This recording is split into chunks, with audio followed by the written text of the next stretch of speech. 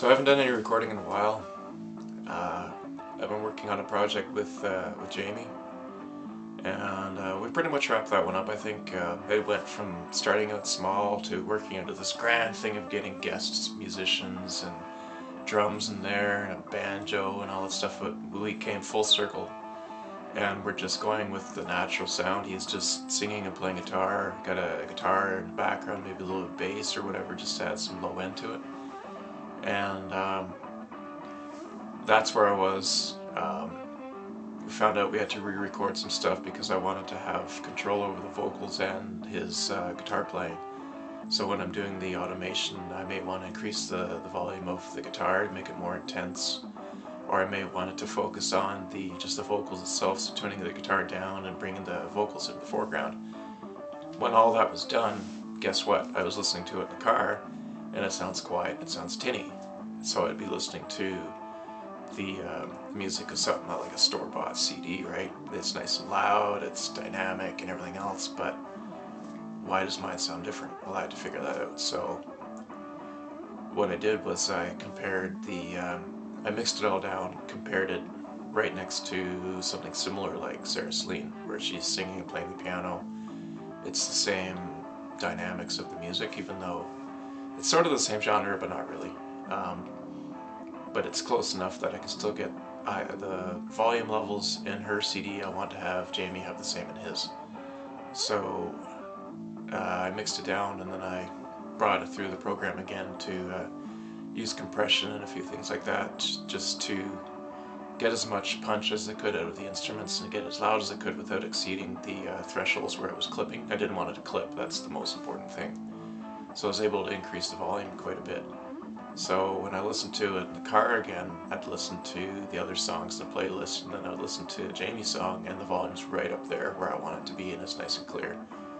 So that's where I am right now, and then I'm working back with my friend Jason now. He's got a new project that he's working on. He's working on it for a number of years actually, but he put it on hold. He's working on some different things with some other people.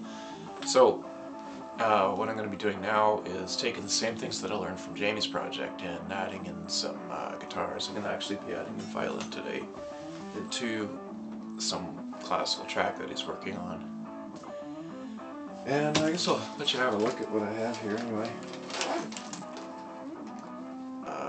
The idea is that we're going to blend together programmed classical music along with the natural instruments. So I got a violin here. I'm probably going to add a few tracks. I'm also going to program in some cello using Cubase and the thing. I don't know how to explain it, but I'll show you later on. Okay. This is probably one of the most complicated tracks I'm doing because I'm doing some violin work for it. I probably did about 6 or 7 of Jason's other tracks where he wanted just some basic guitar, maybe some bass, but we're not sure because the bass is complicating the sound a little bit. There's already a lot of bass in his tracks already. He wants basically like a lead guitar over top of some of the other stuff that he's doing already. So for me, that's pretty easy to do. Basically what I would do, I'll show you just an example because I got Cubase open here.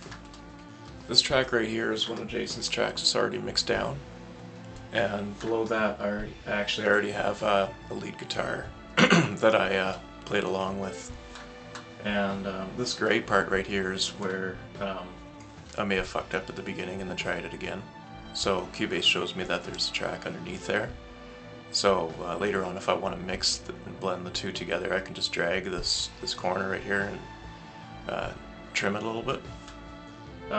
What I would do later on with this track is I would add in the automation.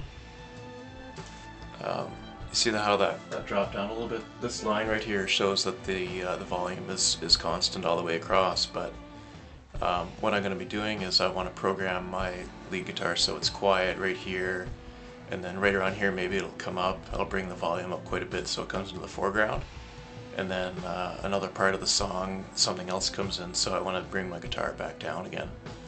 So that's what I would be doing with that, and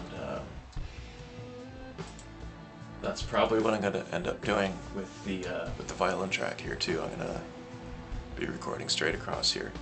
So what I want to do is, I just have this as a mono track right now. These are both mono tracks and this one's stereo because it's got the 2 bars here. I don't really need to have 3 different violin tracks going into Cubase. I'm pretty happy with 3 different microphones all going into one signal going into Cubase.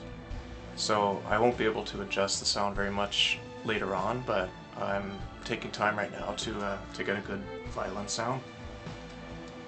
I got the condenser mic right here, which is turned up pretty high, but I got a really good clear signal in the foreground with the condenser mic here.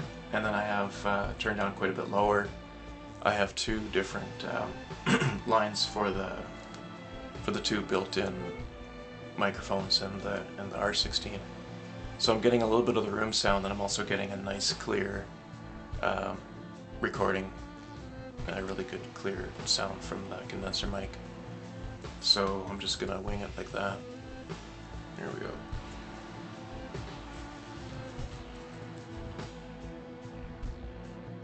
Anyways, I showed you the recording process for recording the violin. I'm gonna do the guitar the same way. There's your condenser mic there. This has some pretty nice features on it.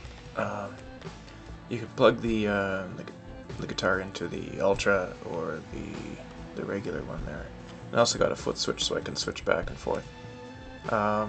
This actually doesn't really have distortion on it. It just has Ultra, whatever. Just basically some sort of a tube overdrive or whatever. There's a regular volume. You can adjust the tone, the depth, and the watts, and low power or high power. Really nice sounding amp, and I'm really glad I got one that actually doesn't have distortion on it, because after playing with this I just realized that I didn't really care much for digital distortion so much anymore, because an amp like this really gives you a much warmer sound, and I wish I could talk. In the recording process it really sounds a whole lot better.